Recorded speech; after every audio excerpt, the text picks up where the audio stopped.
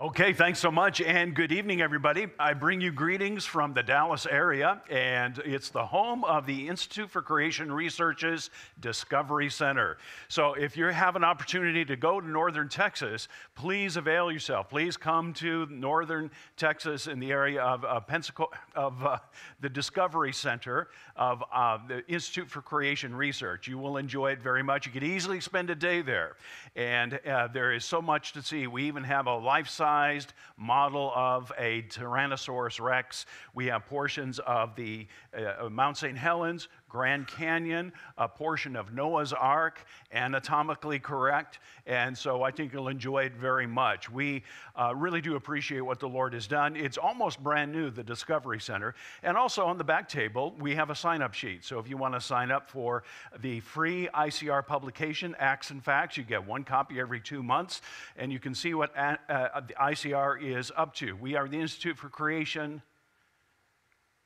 Research, okay? And so what do you suppose we do? So easy, isn't it? And so we do research, and that's one of the effects of the publication, Acts and Facts, because we are able to share with you the research that we do as the Lord gives us an opportunity. So this evening we're going to talk about insects. I like bugs because, as it was said, I'm a zoologist, and so my field is parasites. So I'm what you call a parasitologist. And so when I was in graduate school, I shot about 35 tree swallows. I think you got tree swallows here in Washington State. They're a high altitude type bird. So I went up in the mountains of Colorado for a number of weeks, very early in the morning when they were just waking up, and shot about 35 tree swallows and then put them on ice and then had to dissect them. And sure enough, I found that every single bird was infected with parasites, a potpourri of parasites. One in particular, I was able to discover a new species of parasite. It was a nematode, these small white worms that maybe your dog or cat gets. But I discovered this nematode inside the stomach lining of one of the birds there, and it had never been discovered by science. And so what do you get to do when you discover a new species? I get to name it, right? And so I decided, because I'm a really romantic guy, I decided to name it after my wife. It's not for the reason you think. It's because I wanted to get her name in the scientific literature. Now, her name before I met her was Janus feltii, so I wanted to call the parasite Acuaria janifeltii.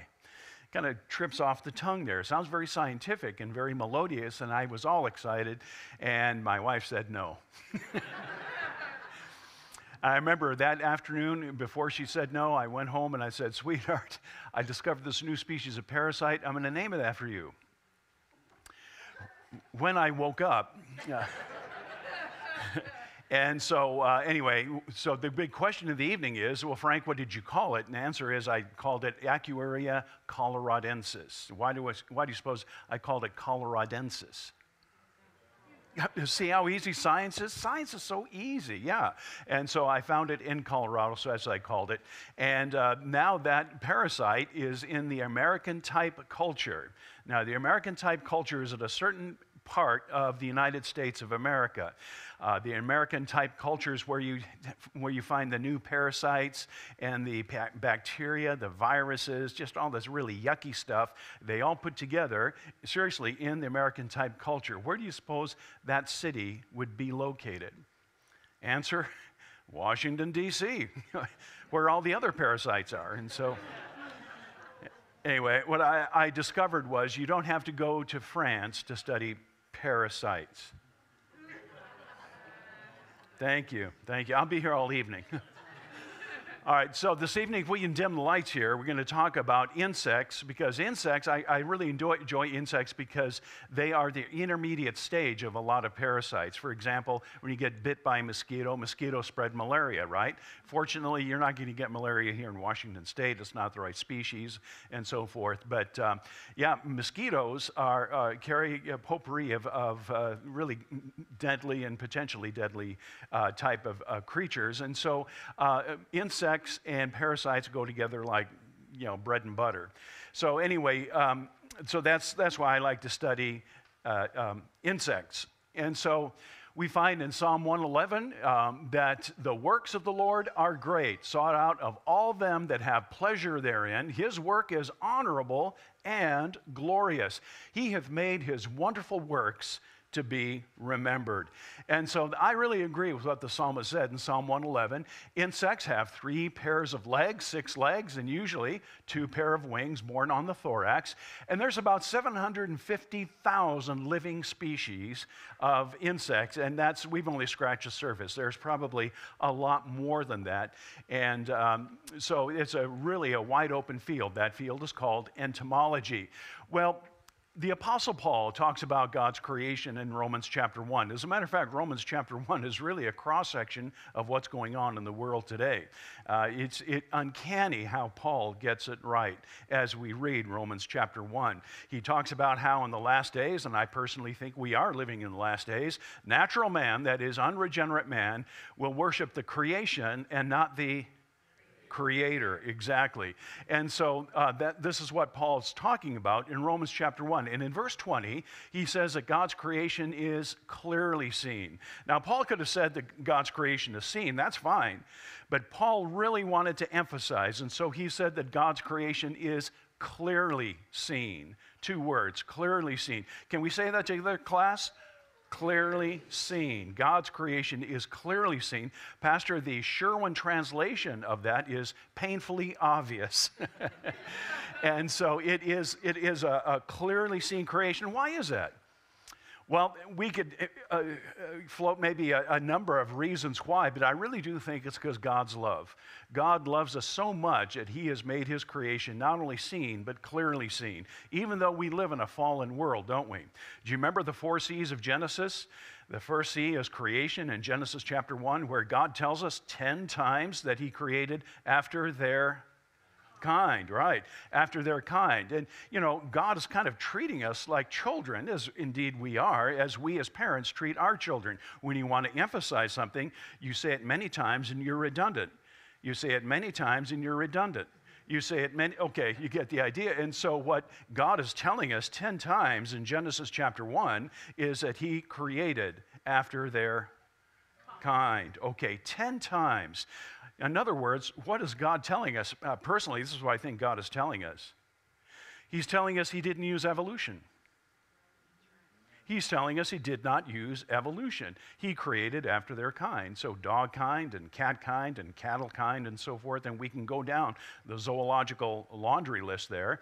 So that was a creation. And then in Genesis chapter 3 and verse 1, the great deceiver, Satan, said to Eve words that the first words out of his mouth were deceptive. Yea, hath God said. In other words, the first recorded words from Satan is to question God's authority. And we all know how that worked out. And so that's the corruption of the creation. So the first C is the creation, Genesis 1. The second C is Genesis chapter 3 and verse 1. Yea, hath God said. And then God cursed the earth, didn't he? So that's our third C this evening. God cursed the earth with, do you remember reading? Weeds, thorns, thistles, okay. What's my field? Parasites. And so parasites, I think, probably were part of the curse. Can I be dogmatic about that? No, because the Bible doesn't say so. And so we would think that parasites would fit into God cursing the earth. With weeds, thorns, thistles, probably parasites. I have to be cautious because Scripture doesn't say that. But I think it leaves a door open. Also, genetic mistakes. What are genetic mistakes called? Mutations. So God cursed the earth with weeds and thorns and thistles and parasites and genetic mistakes and telemarketers and so things like that. And so that is the curse, right? And then God sent a worldwide deluge, right? So that's the fourth C, deluge. No, that doesn't begin with the C. How about catastrophe? Okay, so let's go ahead and list them, class. Creation, corruption, curse, catastrophe, okay? And of course, in the New Testament, it's the Lord Jesus Christ, right? And there's 3 C's with the Lord Jesus Christ. The cradle, the cross, and the crown. He's coming back in power and glory. Whew, it's enough to make a Baptist shout. Okay, so what are the 3 C's of the Lord Jesus Christ? The cradle, cross, and the crown. Okay, so a quick Bible study this evening before we get into the insects. Living things like insects clearly look like they were designed by God, okay? And if they clearly look like they were designed by God, can we not entertain that and pursue that line of reasoning as opposed to evolutionary naturalism that says that everything is just a mistake?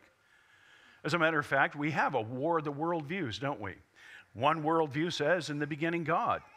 The other worldview says, in the beginning, nothing, okay? Which is more scientific. Well, I think it's more scientific to say, in the beginning, God, that someone was there when? In the beginning, okay? The evolutionists, because they don't believe God, they don't believe God's word, they have to say, in the beginning, nothing. And so everything that you see here came ultimately from nothing. Well, the evolutionists say they're scientific and that we are the ones that are unscientific.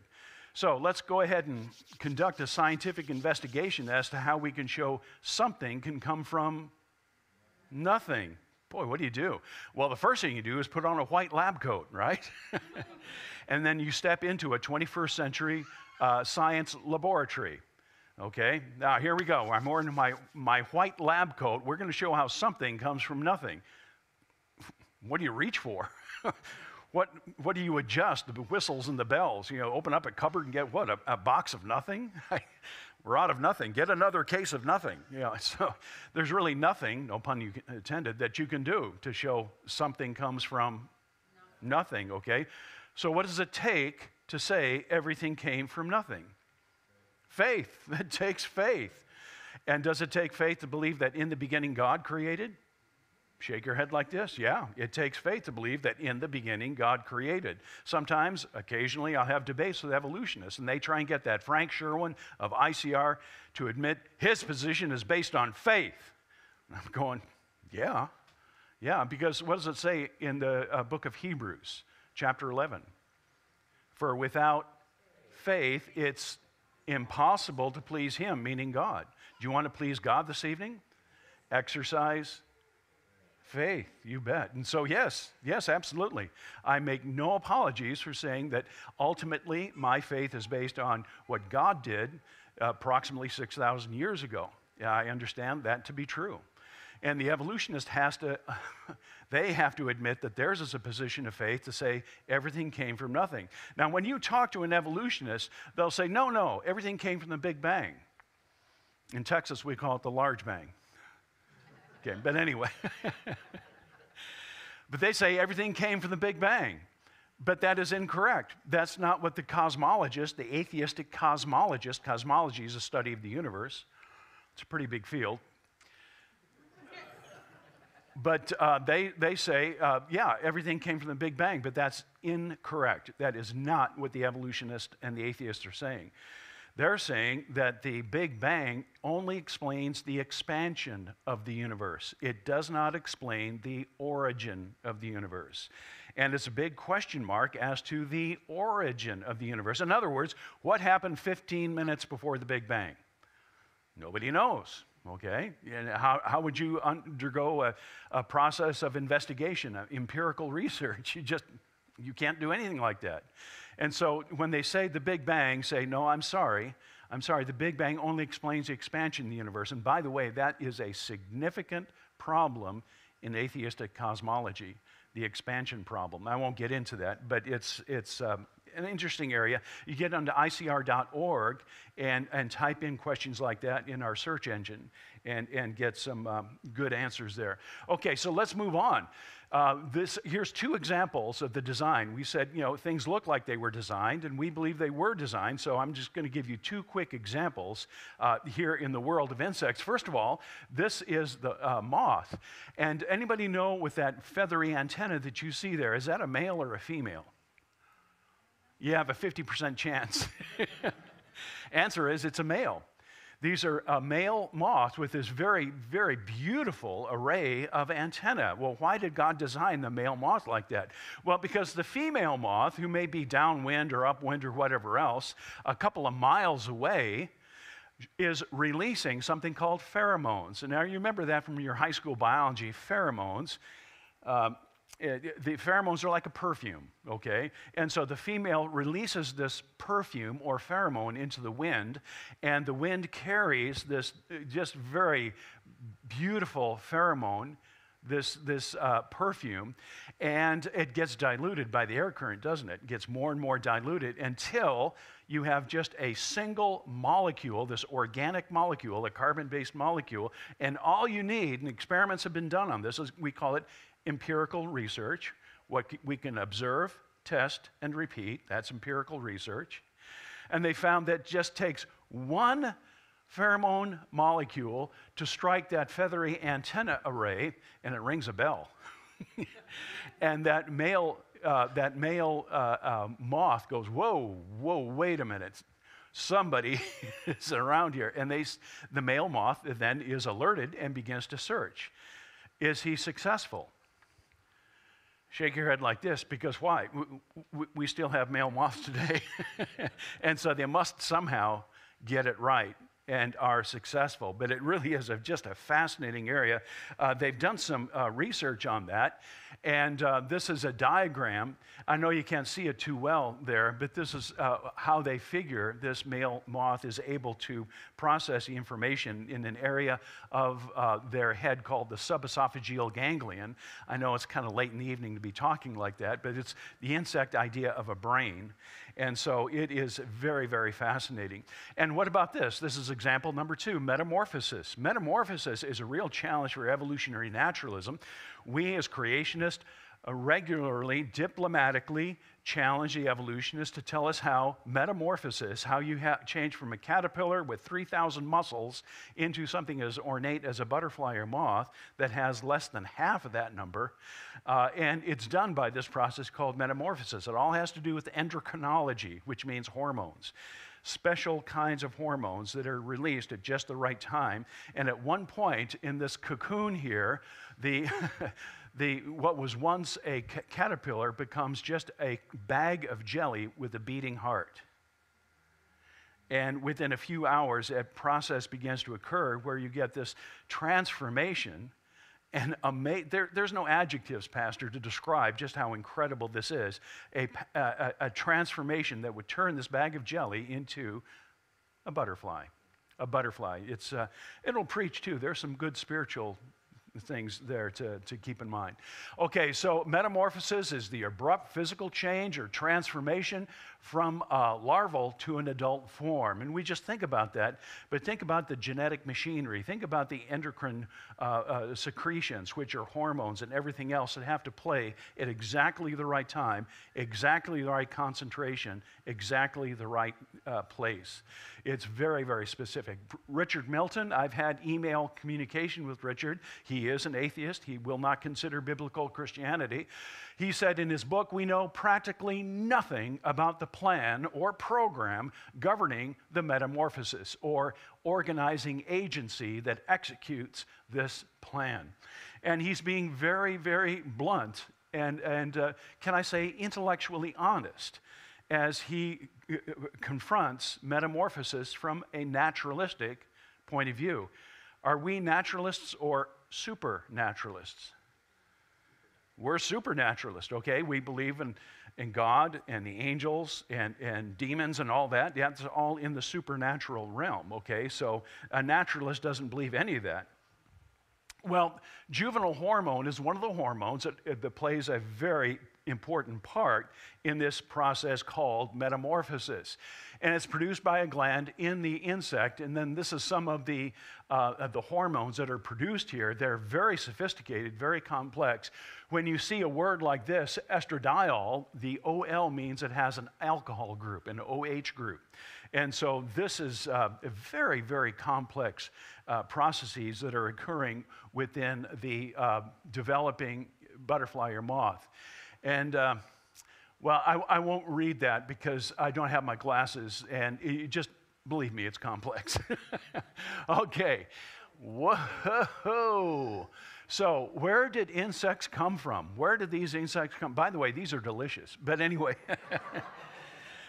Where did they come from? Okay, insects simply show no evolution. Now, we are God's people, right? We believe by faith God's word. We believe the creation, the corruption, the curse, and the, what's the last C class? Catastrophe, the catastrophe, the Genesis flood. Aha, catastrophe, Genesis chapter 6 through Genesis chapter 8 and into chapter 9. God is describing in very graphic terms a world that was totally inundated with Genesis floodwaters. How long ago, class? Thousands of years ago? We'll say about 4,500 years ago. Genesis flood was about 4,500 years ago. It lasted a little over a year, and it did a lot of rearranging of the surface of the earth. A lot of real estate was laid down and carved out during the year-long Genesis flood. And so when I ask how long was the Genesis flood, I always say, don't say 40 days and 40 nights. Okay, how long was that? What was that? That was the rain that came down, 40 days and 40 nights, but the flood itself was a little over a year. So we as God's people, believing God's word, believe by faith, and I'm upfront about that, for without faith it's impossible to please him. By faith we understand that these are sedimentary, and they are sedimentary rock units. Any evolutionist you talk to will say, yeah, these are sedimentary rocks. Sedimentary rocks are rocks laid down by running water. See how easy science is? Running water. Yeah, and so what are the most common of the sedimentary rocks? Sandstone, limestone, and shale. Sandstone, limestone, and shale. Sounds like a law firm. But anyway, those are the three most common of the sedimentary rock units that are laid down. And so we see entombed in the sedimentary rock right here, insects. Folks, insects that we can identify right down to the genus and sometimes even the species. Well, wait a minute. The word evolution means what? If we could use one word to define what evolution is, one word, change. Change, okay? That's what evolution means, is change. But this indicates all these insects that we can identify right down to genus or species shows what? No change, okay? No change. So the fossil record does not document any kind of significant change that the evolutionists get all excited about. So we look at the insects that are entombed in the sedimentary rock layers that we believe by faith were laid down by the Genesis flood, and we say, where's the evidence of evolution? Where is all this compelling evidence where I should believe that I came from a fish? That's basically what evolution says. And that's, by the way, what is taught in American taxpayer-paid public schools, okay? And so we are, unfortunately, our tax dollars are being used to teach the next generation they came from lower forms of life, and that the students are simply highly evolved animals. Should we be surprised when they start acting like animals? After all, that's what they're taught, right? Let's make room for some science in those science classes and get rid of that evolution that says we came from a fish. I mean, well, as we say in Texas, Pastor, I'm again it. I'm again it, okay?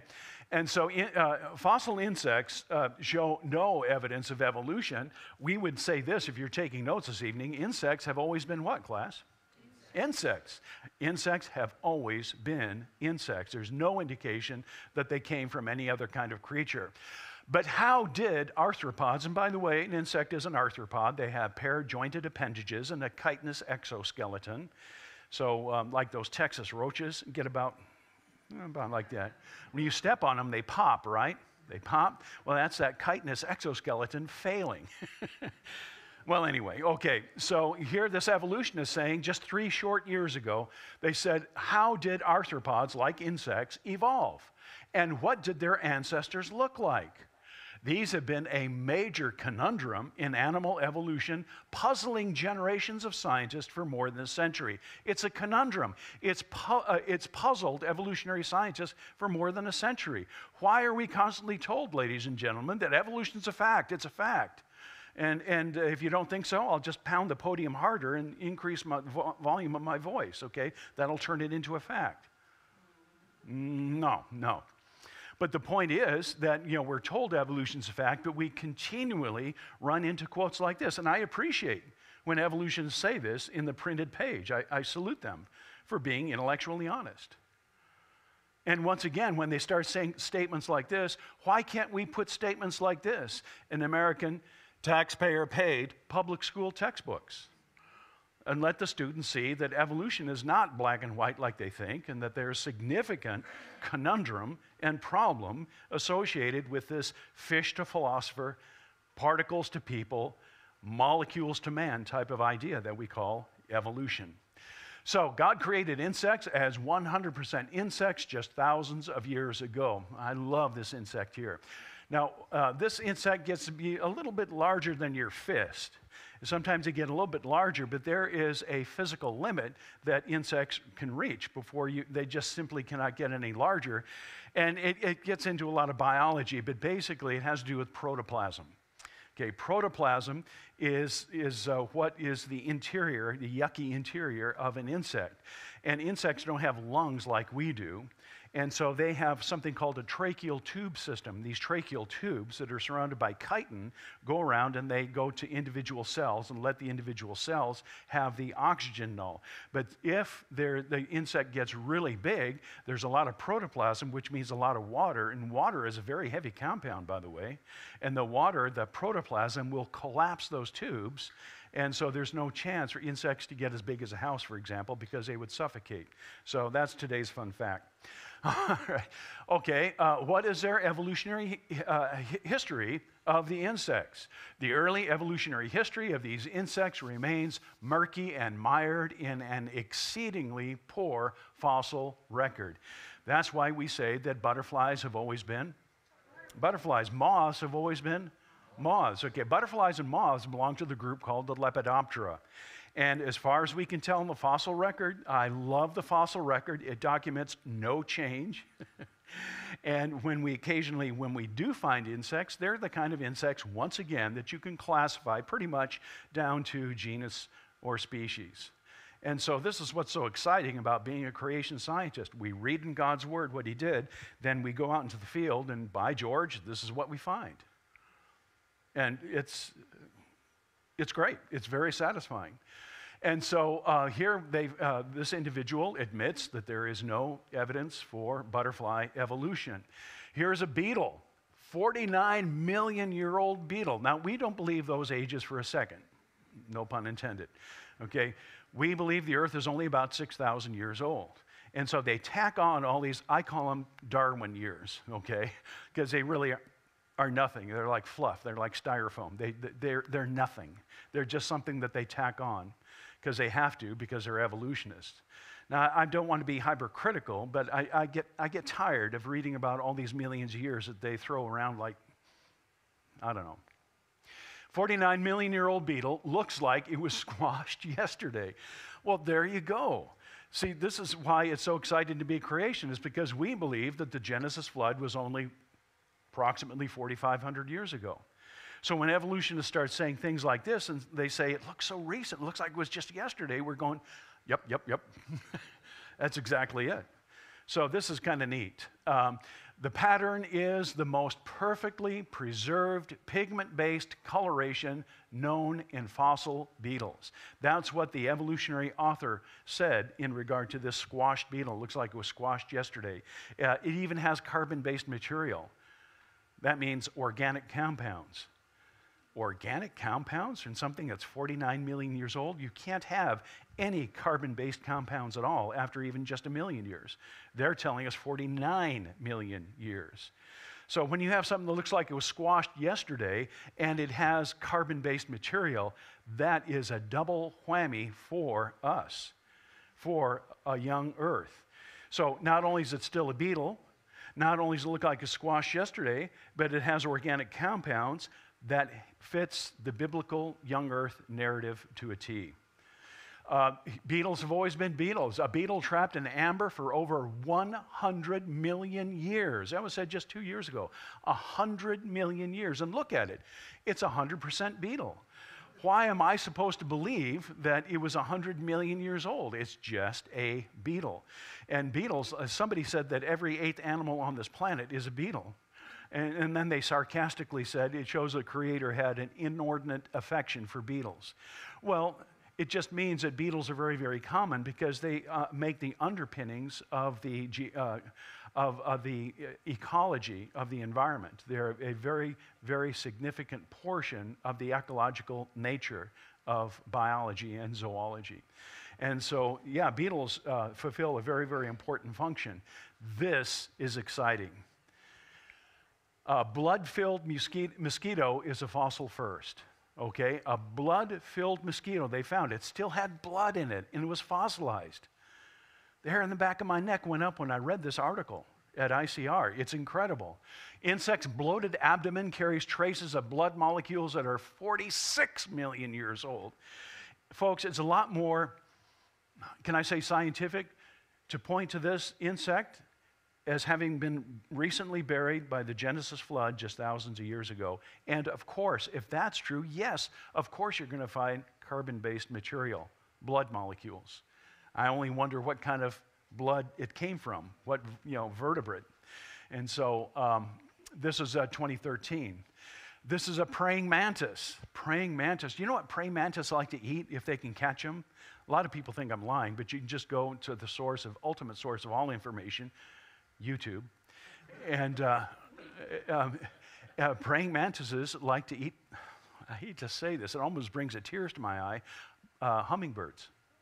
They will actually hang out upside down on a hummingbird feeder. Hummingbirds fly in, of course they hover, their wings do a figure eight. I wish I had time to give a presentation on hummingbirds, boy. But anyway, and when they come down to feed at the hummingbird feeder, the praying mantis grabs them. And the praying mantis is a very savage insect, but here we find the praying mantis, 23, they said 23 to 34 million years old. Look at the variation there. Anywhere from 23 to 34 million years. Look, folks, a million of anything is a lot, except dollars, okay? But just to throw around all these millions of years and say, oh, anywhere from 23 to 34, see, that's why I'm saying that all these millions of years that evolutionists throw around is simply not to be believed. It doesn't work. It doesn't work. This is the second oldest known ant, and this is a fossil of an ant. I mean, look at it. It's just like an ant. They began searching for the uncle, couldn't find it. But anyway, ants have always been what, class? Ants have always been ants. See how easy science is. Ants have always been ants. This looks just like an ant. They tack on ever so many millions and millions of years there, but folks, it's just an ant. Just an ant. Ants extend the age of an extant. Extant, that's a word that means present. So presently in the world today. Ant subfamilies, and they push it back about 50 million years. Well, we don't agree with all those years. We're simply saying that ants were created by God in the beginning, thousands of years ago, as 100% ants, and they were caught up and buried in the Genesis flood. And there's other explanations that are given here, but I won't go into detail on that. Pterygote insects appear abruptly in the fossil record with no obvious transitional forms. Pterygote insects, that means virtually all the insects that we talk about. It's a very large classification there, but I appreciate Dudley saying this back about over a decade ago. They appear abruptly in the fossil record, he said, with no transitional forms. Folks, that's exactly what creation scientists are talking about. We look at the fossil record and say, here we have a record of the Genesis flood thousands of years ago, and that the animals are caught up there are animals that God created in the beginning, and we would not expect to find any transitional forms. Why? Well, we covered that just a few minutes ago. In Genesis chapter 1, God created after their kind, and so we wouldn't expect to find transitional forms. I've been accused of having a fertile imagination, but I cannot begin to tell you what insects came from, what creature they came from, and nobody really knows, and it's never been found. Give you another real quick example is bats. Bats are a mammal, right? The flying mammals, bats, fascinating creatures, especially with their sonar capability and all that. But bats have always been bats in the fossil record. 1,000 fossil bats today, 1,000 total, approximately, have been found in the fossil record in what is called Eocene shale. Shale is a type of sedimentary rock laid down by running water. You would think out of those 1,000 fossilized bats they found, that if evolution is true, that we should find rodents with their front legs slowly becoming what? Wings with their leathery membrane that would turn into a bat. We have not found a single one like that. And I would like to make a prediction this evening, and scientists make predictions, right? That really shows whether you have a good theory or not so good theory. If you can make predictions about your theory, that's good. And so we as creation scientists make a prediction they will never find an animal, fossilized animal, that has half front legs and half wings, as this rodent is slowly becoming a bat. Bats have always been bats, rodents have always been rodents, and the goes on. So that's why I appreciate Dudley, the evolutionist, saying that in 2011. How about insect wings? Boy, they are amazing. When I was in graduate school, my professor was one of the most difficult professors I ever had in graduate school, and he had us memorize how insect wings articulated at the molecular level within the thorax of the insect. And you had to take a whole page and draw it out from memory. And boy, I stood at, in those days, I was at a chalkboard, used a piece of chalk, white chalk, and some of you are nodding your heads, others are going, what, chalk? Antacid?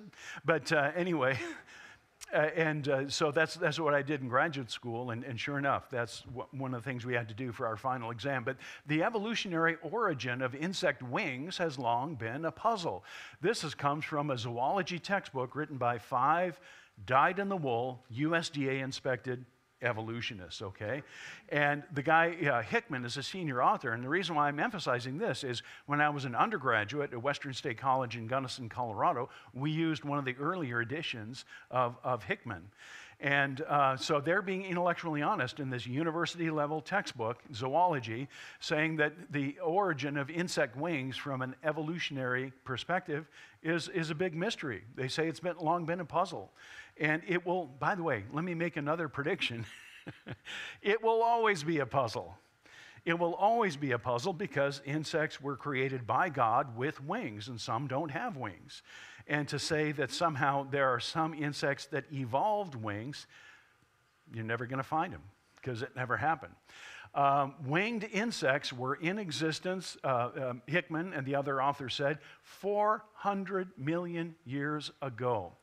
Well, again, you're throwing around those millions and millions of years, and it just doesn't make any sense. You have unwinged insects and you have winged insects, and that's all there is. The ultimate source of all knowledge, of course, is Wikipedia. They said the evolution of insect wings has been a subject of debate.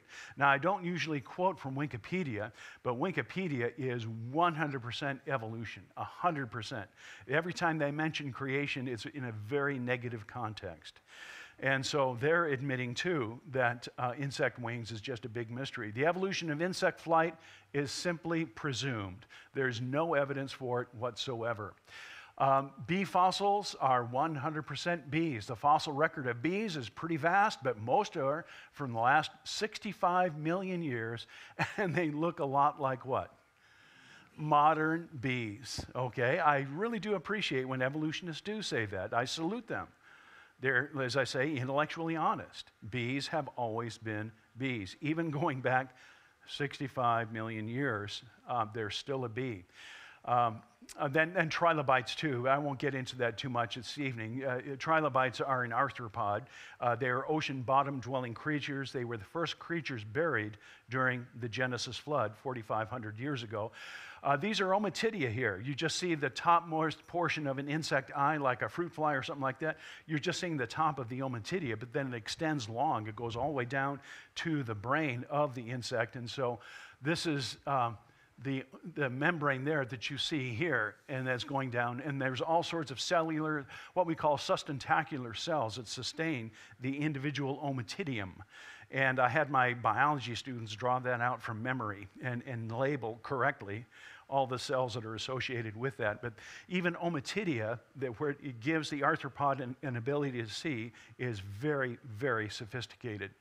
Whoa, the tree lobster, look at that thing. That looks straight out of science fiction.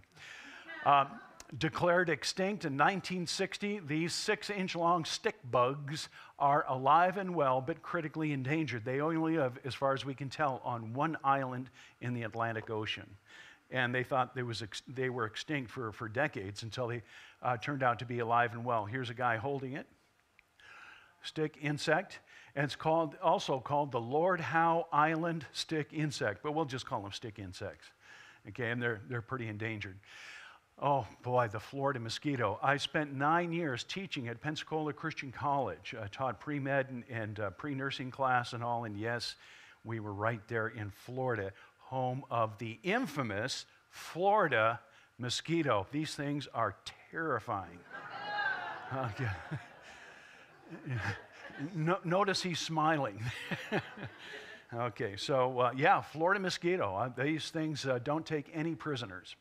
Okay, and morpho butterfly. I was down in South America several times to Lima, Peru, and I would go through the international marketplace that they had there in the evening, and sure enough, they would always have these morpho butterflies on display in a glass case with the wooden frame there, and I would barter with them for a couple of minutes and all, and they wanted the rich American to give them ever so many I think pesos or what did they have there in Peru, but we would barter back and forth, and I always get 2 or 3 of these and take them back with me, and of course they're very, very delicate in a glass case, and I shattered every one of them and all.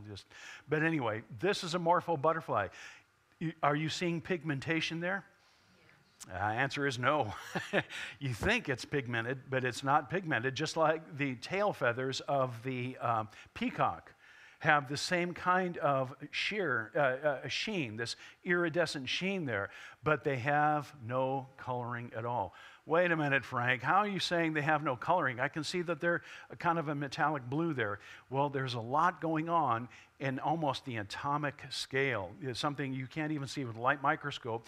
You have to use something called an electron microscope that greatly, greatly magnifies the structures that causes this to have this iridescent blue sheen to it. So here we have a scanning electron microscope. This is an individual scale of the morpho butterfly, very, very tiny. And using electron microscope, we begin to magnify that scale, and this is what it looks like in the electron microscope, magnified 15,000 times. It almost kind of has a fir tree appearance, doesn't it? And basically what happens is you get an interference of light due to the multi-layer of the cuticle and the air. So up here we have the scales and we have the cuticles, and it gets down, and you can see what's called reflected light. Light is actually broken down into the various wavelengths of these very, very efficient structures. Nothing is left to chance. And the only portion of light that is allowed to be reflected back to our eyes is the blue portion of light. Everything else is absorbed or passes through there. And that's the nature of light. You have light coming out of this light fixture here. It does one of 3 things. It either is absorbed by whatever it strikes, it passes through whatever it has, so it's absorbed, or it's reflected. So one of those 3 things. So you take a very, very strong flashlight, shine it up in the sky, in the night sky, it just keeps going. Just keeps going. So anyway, reflects specific light wavelengths. And so there is nothing left to chance here. This is a very, very sophisticated process. And this is a type of visual illusion that is known as iridescence. Maybe you've heard of iridescence before. This is a perfect example. Well, I wish I had more time to talk about that because it gets even more strange and more detailed. But again, there's no pigment. It has to do with the breaking up of the light, the visible light spectrum. God's amazing dragonfly. Look at this. This is a dragonfly head, and most of the dragonfly head is what? Eyes, yeah, eyeballs. And so it's 80% of the dragonfly's eye is the eye structure that you see there. They are amazing creatures. I love dragonflies. And they are what we call an indicator species. And the indicator species is a species of animal or plant that indicates whatever environment it's in. So for example, the dragonfly is an indicator species for clean water. Clean water. So if you have lots of dragonflies in your area there, you can be sure that the water around there is pretty much clean. I'm not saying crystal clear, but dragonflies shun polluted water. And so they are an indicator species of fresh water. Dragonflies have always been what? Dragonflies, yeah, dragonflies have always been dragonflies. Dragonfly fossils have been found almost 2.5-foot wingspan in the flood rock. And so here we have Genesis flood rock. Can I prove this is Genesis flood rock? Can't prove it, but by faith, as we read in God's word about God sending a worldwide flood, this is what we would expect. So we would say, yes, this is flood rock from the Genesis flood 4,500 years ago, and it is 100% dragonfly. There's been no change since that time. Dragonflies are expert flyers. They can fly straight and fast or hover like a helicopter. Some adult dragonflies live for only a few weeks, while others live up to 1 year. So there's a lot of species of dragonflies, some that get big, some that get small. Dragonflies have almost 360-degree vision because their eyes make up 80% of their head. And so that's why it's very, very difficult to catch a dragonfly. Even when you use those dragonfly nets or insect nets, you start taking a swing, and the dragonfly thinks you're doing it in slow motion because they react so quickly. So here you are in the middle of doing that swing, making sure that you're going to catch that dragonfly. Dragonfly is hovering there just looking at you, and then it goes up, you go right by with the net, and then zoom, takes off. And so try as you might, dragonflies just have a lot of fun. You can never catch a dragonfly with a net. So when I was in graduate school, we had to catch some for some research, and we used a shotgun. Seriously, we used a shotgun with some very fine grain shot, almost like talcum powder. And it was enough to perforate the wings of the dragonfly and knock them out of the air without perforating the insect itself, because you want to find immature stages of parasites in the hemocoel of the dragonfly. So anyway, they are expert flyers, and sometimes you just have to use a shotgun. But this is a dragonfly nymph. Now, for you young people, if you want to see a dragonfly nymph in action, get your parents' permission and go to YouTube and type in dragonfly nymph and stand by to be amazed, because they are incredible. First of all, this dragonfly nymph is very voracious. It's very, very hungry because it's undergoing that metamorphosis we were talking about earlier as it's making the transition from a nymph to an adult stage. And so it lives exclusively underwater and has a special set of gills that it extracts oxygen from the water, and that's why we say an indicator species, clean water and all. And so this is a dragonfly larva, and here it is, a dragonfly larva gets really hungry, and they will actually tackle a vertebrate. Now, dragonfly larvae are invertebrates. Dragonflies are invertebrates, they're insects. But they are so savage that they capture like a minnow or even a tadpole or even smaller frogs. And they suck the juices out of them there. It's all very graphic. But they need that energy as they make the transformation. And so here's what it looks like. The Odonata is the group that comprises the dragonflies. And it has a labrium. And this labrium is also called a mask. It actually drops down, shoots out, and has two very wicked pincers. Two wicked pincers that are poisonous on each end. And so they shoot that out and they grab a fish. And again, you can watch all of this on YouTube. Young people, please get your parents' permission. And then there's the prey, the minnow or something like, as I said, a tadpole and all. And here it is, an artist rendition, dragonfly larva, the labrium or the mask extended to capture the prey like a tadpole. And so here is, wow, this guy was taking a picture of a dragonfly nymph. And this dragonfly nymph was not happy. And again, they're very savage creatures. And it's being held by another guy. This photographer didn't know what he was getting into. And so he kind of put the camera down. He was looking at this very angry dragonfly nymph. And it's got that savage mask there with those two very wicked-looking pincers there.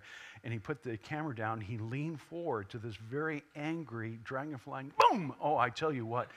It almost nailed him on the end of his nose, but he got away just in time there. Some of you ladies came up out of your seat about this high. But that's that's the dragonfly nymph, and they can really do a number on you. And by the way, fishermen, seriously, fishermen have been nailed on the end of their finger. In Texas, we call this a finger. You call them finger, okay? And as they dig around in the mud to get the dragonfly larva, they get nailed on the end of their finger, and it do hurt because they're injected basically with an enzyme that degrades protein, and your finger is made of protein. So anyway, here's a question of the evening. Do we normally attribute these high precision gears? And I understand, I've had people come up to me and say, Frank, what are you talking about? They can't turn. I understand they can't turn. I'm just showing you a picture there to show how they interlock. It takes an engineer to design something like that, right? These interlocking gears. And then, of course, you want to make them turn, then you would rearrange them. But the point is, do we normally attribute these high precision gears from an explosion in a steel mill? And the answer is yes. You get explosions in steel mills, and it rains down these exquisitely designed gears. And so they do that regularly when they need more gears. You know, fire in the hole! And yeah, but anyway, but obviously, no, that doesn't happen. These are high precision gears. Nothing is left to chance when you design gears to interlock in a very specific way. And my son is an engineer in Detroit, and he got his mechanical engineering degree at Baylor. But anyway, a British zoologist, by the way, he's an atheist. He has some very unkind things to say about Christians and creationists. But he took pictures of the legs of this tiny insect. This is called the planthopper nymph. And so this British zoologist took pictures using an electron microscope, and we talked about earlier, right? That magnifies things many hundreds of thousands of times. And he took pictures of those legs, and he said, what we have is a prototype for incredibly small, high-speed, high-precision gears. High-speed, high-precision gears. What was he talking about? Well, here's the picture that he took. Wow.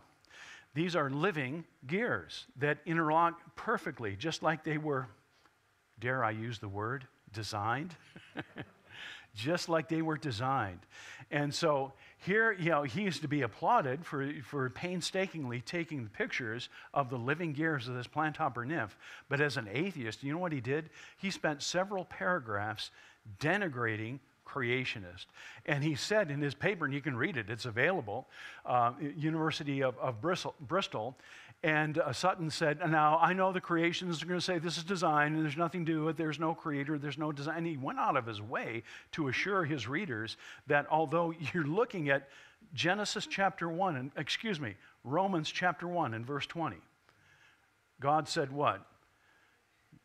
Paul said God's creation is clearly seen, right? And so when you get an atheist to take a picture of these gears, you are seeing God's clearly seen creation, as Paul mentions in Romans chapter 1. So living things clearly look like they were designed, so how do evolutionists know they were not designed? Yeah, that's a good question to ask. And that's what we do at ICR. We believe that God designed things, and they look like they were designed. So you know what we do at ICR? We go down that road. We go down that road entitled design because things look like they were designed. So what's to stop us from pursuing that line of research? We are the Institute for Creation Research, and so we're investigating that from what we call a design perspective. Well, there's so many more examples I want to give, and I know we might be running out of time here, but I like ants. Ants are very fascinating. You remember the fossil ant that we found, the paleontologist found, and it's 100% ant. Proverbs 6:6 talks about the ants. Thou sluggard, consider her ways and be wise. Well, scientists have learned that ants compute. Ants actually compute. How did a computer get into the brain smaller than a pinhead? And yet these ants are able to compute in ways that are unbelievable. And I'm not exaggerating, not at all. Not only can ants get around, laying down a pheromone trail that other ants can follow, and you see the ants that are following the pheromone trail because they use their antenna. And they move their antenna just above the ground to pick up those pheromone molecules and process it. and then they're able to follow what their friend is laying down there. But here we have what we're talking about. Ants make tunnels. Big deal. Well, the more research is being done, they're finding out this is a very big deal because these tunnels are unbelievable. When I was a little kid in Chicago, I used to have a little ant farm. I never thought twice about it, and it wasn't until decades later, well, let me read it to you. The results suggest that forces within the soil tend to wrap around the tunnel axis as ants excavate, forming what the team calls arches in the soil that have a greater diameter than the tunnel itself. Now look, this reduces the load acting on the soil particles within the arches where the ants are constructing their tunnel. As a result, the ants can easily remove these particles to extend the tunnel without causing cave-ins. The arches also make the tunnel stronger and more durable. The ant does all of that, and they're finding out more and more things about the ants that are simply incredible. Just amazing. You've heard of formic acid, right?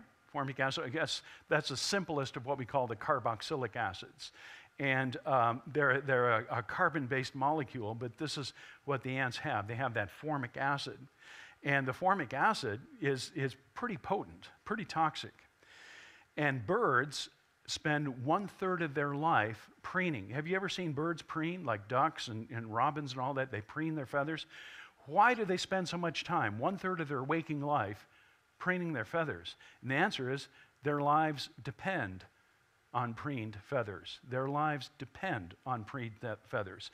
And so how does the bird keep itself clean from these external parasites like ticks and mites that like to get into the birds and all that?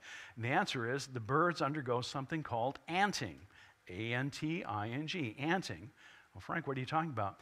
Well, if a bird knows that it's being bugged, literally, by these external parasites like ticks and mites, the bird will find an anthill, spread its wings out, and then the ants jump in and they start to go after these mites and these ticks.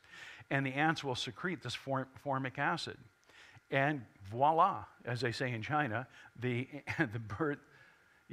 birds are clean of the ticks and the mites. Some birds are a little bit more aggressive. They'll take some of the larger ants, pick up the ant with their beak, squeeze it a little bit to squeeze out that formic acid, and then they'll rub their feathers aggressively with that squeezed ant secreting that formic acid. Again, the process is called anting, but it's very, very effective, and it keeps the bird's feathers clean. So it's an amazing process. Well, the bombardier beetle. The bombardier beetle is an amazing creature. Back in San Diego 20 years ago, I had a friend who was working in a biology lab at a Christian college, and it was in the evening, and he said, "Frank, push away the cover of that glass bowl there." And I pushed away the cover where there was a lot of sticks and rocks and twigs and stuff like that, and he said, "Just grab one." I reached down, grabbed one. It was a bombardier beetle. I held it between my fingers, and then I got it mad, okay? He kind of squeezed it. I think I told him the check didn't clear or something. But anyway, he blasted a blast of explosion at the boiling point of water, 212 degrees Fahrenheit, against the tip of my finger. And it do hurt, okay, because it's the boiling point of water, and there's actually a popping sound. All from a 2-inch long insect, the bombardier beetle. And so here it is. Somebody's using their fingernail to hold down the front legs there, and he's swinging his rear end around. Twin combustion tubes. He can swing around 360 degrees, shooting out at the boiling point of water. You can see the smoke, if you will. The steam is really what it is, of the bombardier beetle. Bang. It actually is a chemical weapon. A creation scientist by the name Andy McIntosh out of England. He is one smart scientist, Andy McIntosh, and he loves the Lord. He said nobody had studied the beetle from a physics and engineering perspective as we did, and we didn't appreciate how much we would learn from it. And so here, do you see that silver thing coming down the top of the screen there? That's an aluminum wire. And aluminum wire is going into that blob of yellow glue there. So they take some glue, they put it on the back, the carapace of the bombardier beetle, and then they put the wire into the glue and let it set. And then that's to hold the beetle still. And then you can see a pair of forceps. This is a pair of forceps, or tweezers. And so the guy is taking one of the insect's legs there, bombardier beetle's legs, and tugs on it. That's a very mean thing to do. And tugs on it, makes that beetle good and mad. And so he swings his rear end around and blasts away there at the boiling point of water. So the question that we would ask as creationists is, first of all, there's two kinds of compounds that are secreted by this insect. Hydrogen peroxide. What's a concentration of hydrogen peroxide that you get from Walgreens? 3% is all you can get. You can't get any stronger than that. You know why? Because it's toxic. It's bad news. Get anything above 3%.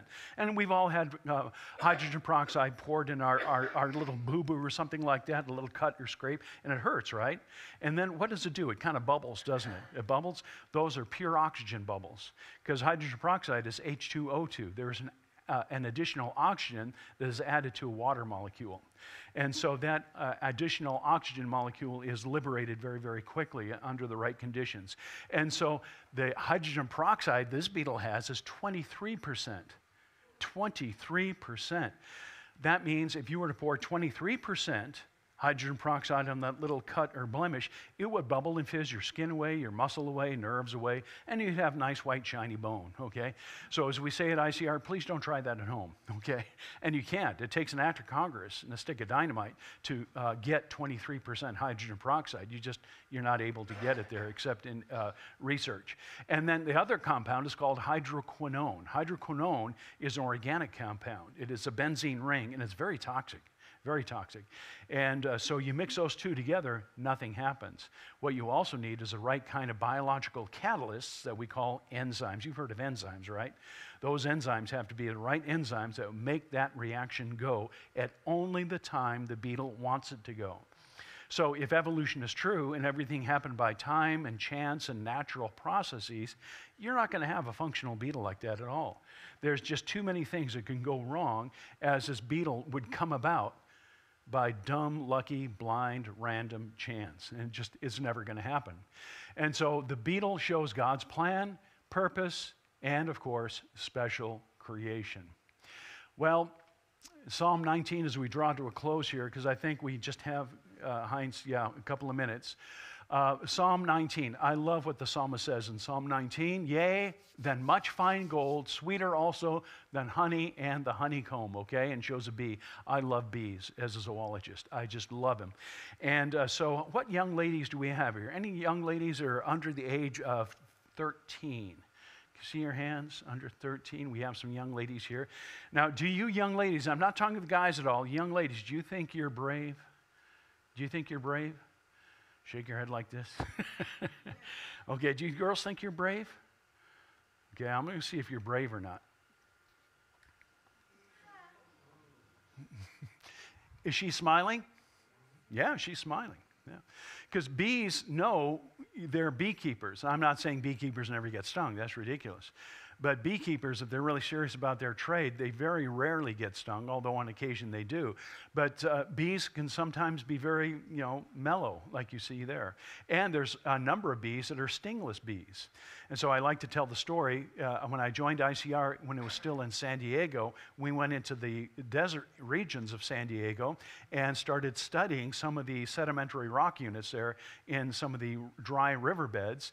And I'm not a geologist, so I was there to get some information as well. And somebody brought some of these portable tables, and they brought watermelon because we were going to spend the whole day there. So they put out the table there, and they cut the watermelon up. It was like ringing the dinner bell for the bees. And just as soon as they cut up that watermelon there, here come the bees. Well, I started looking at them and realized, wait a minute, these are the stingless variety.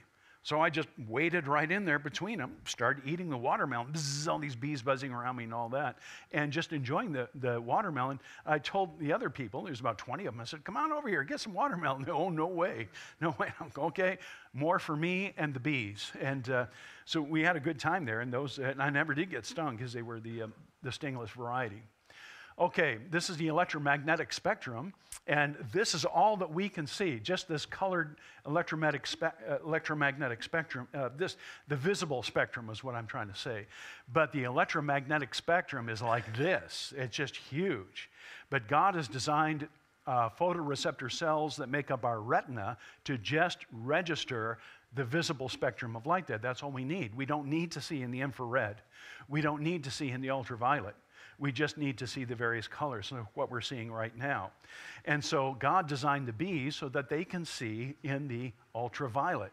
And so the bees look in the ultraviolet range, and sure enough, there are nectar guides that God has placed in the petals of the flowers. And the ultraviolet image generates 3 rings of color to guide the bees, and so they call them nectar guides. And so once again, just like the bombardier beetle, how do you get something like this coming about? By time and chance and natural processes. These nectar guides in the ultraviolet spectrum, I think, are very articulate evidence for creation. Evidence for creation. And there's also lots of other examples. Here we find a dandelion. This is what we see. This is what the bees see. The bees see the nectar guides will take them right to the center of the flower where the nectar is. Here's a trumpet vine flower. The trumpet vine flower, we see the gold, the yellow there, but the bees see something completely different that guides them to the center of the flower where the nectar is. And as Hickman, that zoology book I said that I used when I was undergraduate and all, they said the lines and the shapes of ultraviolet absorption acts as a nectar guide. And it's true. It's absolutely fascinating. This is why I love biology. It's incredible. Okay, and I'll end with this evening because we got to get going. But scientists at Queen Mary University of London successfully taught bumblebees to score goals with a tiny ball. Do you realize that? Bees, the younger bees, not the older ones like me, they don't like to do any of that. But the younger bees play ball. And they actually they enjoy, if an insect can enjoy anything, they enjoy playing football. Oh, Frank, you're not convincing me. Okay, I won't try to convince you. Once again, go to YouTube. Type in bee football for YouTube and prepare to get amazed. Because these bees love to play with the ball. I mean, they can't wait, okay? There's no reward or anything. They don't get any kind of sucrose, which is a sugar reward. They just like to play with the ball. Here it is. This is an actual picture from the YouTube, and they like to bustle against each other as they try and make a score there. So it is amazing. As one researcher, an entomologist is somebody who studies insects, he said, regarding the bees in general, he said, and this is a word-for-word quote, he said, these are highly intelligent creatures, end quote. And he should know what he's talking about. So back when I was an undergraduate, we just thought bees were just like a little biochemical machine, and bzz, they go and get nectar and they make honey. That's just the tip of the iceberg. They have navigation, which is uncanny. It's unbelievable, their navigation. How is it that they can fly all the way out, upwards of maybe a half mile or more, gathering nectar, and then they find their way back to that little bee colony hive? How do they do that? We never even think about it. But they start doing research, and it's unbelievable. Well, folks, that's all. Well, this was my introduction, okay? And I wanted to get into the meat of my presentation on insects. We just don't have time.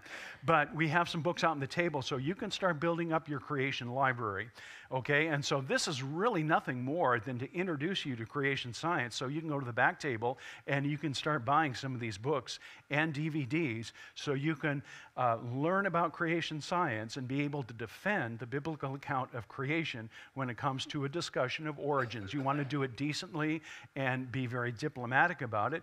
In other words, you want to lead that person to Christ, don't you? So if you win an argument, but you make them bitter, then, you know, but if you can at least show them to consider creation, then you've made an impact there. We have the creation Q&A, just a little booklet here, but this little booklet answers a lot of questions that people have. For example, who were the cavemen? Look on page 4, men who lived in caves, okay? Where did Cain get his wife? Well, I'd tell you if I was able, but okay. And then also we have Creation Kids Activity Book for you young people here. This is a wonderful book. ICR just put this out last year, and we have been getting nonstop comments from parents saying how much their children love doing this. Creation Kids Activity Book. This is wonderful. Buy 2 or 3 copies and then give one to your neighbor, give one to your relatives or whatever else, because the kids really do enjoy that. This is the dinosaur pack here. Dinosaurs. This is what you want to curl up and read to your kids, your grandkids, great-grandkids, or pretty good grandkids, but thank you. But the book on dinosaurs, okay? Not only the book on dinosaurs, but also the DVD. And the DVD is something that you want to show if you're like a homeschool mom, if you have a Christian school class, a Sunday school class. We love dinosaurs at ICR. Did dinosaurs go on the ark? Absolutely. And if dinosaurs went on the ark, then they also came off the ark, and then they migrated. And since dinosaurs are animals, all animals, as far as we can tell, have the ability to migrate. And so they migrated to places like China, where they started calling the dinosaurs dragons, you bet. But we believe dinosaurs and dragons are synonymous. I can't prove it to you scientifically, but the legal historical evidence indicates that dragons and dinosaurs are one of the same thing. We love dinosaurs at ICR. We call them missionary lizards. Well, anyway, okay. So you got the dinosaur book and the dinosaur DVDs, okay? It comes as a pack. And so dinosaurs and the Bible go together like butter and bread. They're in, you know, you can't separate them. It's just like politics and corruption. They just go together beautifully. Okay.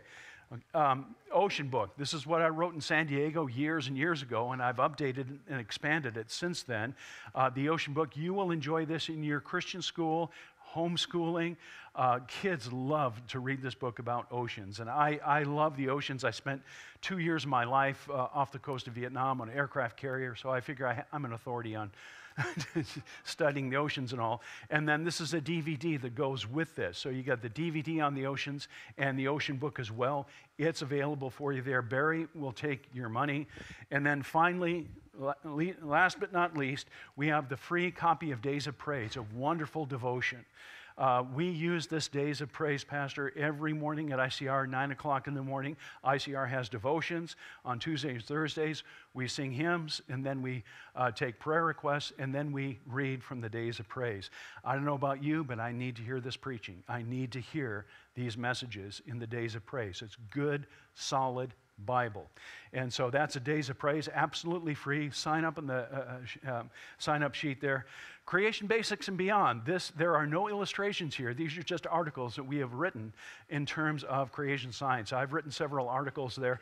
I've enjoyed putting this book together along with the other ICR creation scientists. If you're starting a creation library, this is a book that you need to have in your collection. And then finally, the fossil record. The late Dr. John Morris and I wrote this book years ago, and it's undergone an extension and an update since that time. We love fossils at ICR. Fossils, what do we say at ICR? We say that floods form fossils fast. Floods form, fossils fast. And so this is the fossil record book, and it is a coffee table book. I wrote the last 1/3 of this book. It's the appendix where I address the so-called missing links. We maintain the missing links are missing. Okay. And so when they start to bring up this idea of missing links, I began to do research and found out they're nothing of the sort. And I use quotes from secular sources, no creation science at all, purely secular sources. And it covers 1/3 of the book there. So floods form, fossils fast. Do you remember how they used to had a turntable in radio stations? You know, I used to work at a radio station, Gunnison, Colorado, KGUC, playing all the hits all the time. Well, anyway, we had these turntables, and you would put the plastic platter on the turntable. What do they call those plastic platters? Records, yeah. People, and I worked at the radio station, people call me up and say, Frank, would you play the fossil record? Thank you. I said, no, we don't play rock music.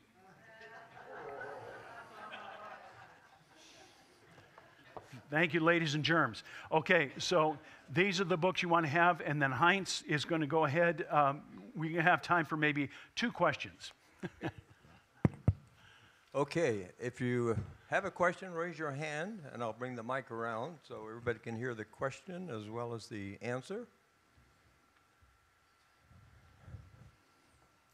Okay, while you're thinking about a question, they always ask this question during Q&A, and that is about starlight and time, right? And if you go and you're outside and you see the stars, evolutionists tell you it took millions and millions of years for that light to reach Earth. Case closed, right? Case is wide open, okay? First of all, do we understand gravity? Shake your head like this. We do not understand gravity. Do we understand the nature of light? Shake your head like this. We don't understand. We know a lot about it, obviously. You know, look at this. But when it comes to starlight and time, you have to fully understand gravity, and you have to fully understand the nature of light. And by the way, does light act like a particle, or does it act like a wave? The answer is yes, it does. So that's called the particle wave conundrum of light, these photon energy. And so what am I saying? I'm saying that if we don't understand some of these very critical portions of this whole idea of starlight and time, we cannot simply wave our hand and say that it took millions of years for that light to reach Earth. Dr. Jason Lisle has his theory called the one-way speed of light. And that's something to consider that helps to answer the question from a young Earth universe perspective. And so there are a number of other creation scientists that are doing work there, but I saved the best until last when we're talking about the nature of starlight and time, and that is, are you ready? The evolutionists have exactly the same trouble as we do and unanswered questions. And so it's, you know, when they advocate the Big Bang, that immediately introduces the problem of starlight and time as well. So we are the Institute for Creation Research. We're still researching this. So pray with us, okay, that we might, within the next couple of decades, come up with some good, solid answers about that. Right now, just like the evolutionists, this particular area kind of eludes us a little bit. But that's an exciting thing about science. Okay. Okay, questions? Raise your hand, and I'll come around. No questions? If I don't see any, we'll have them ask questions of you later. Sure. From the back Sounds table. good. So let's thank him for the presentation.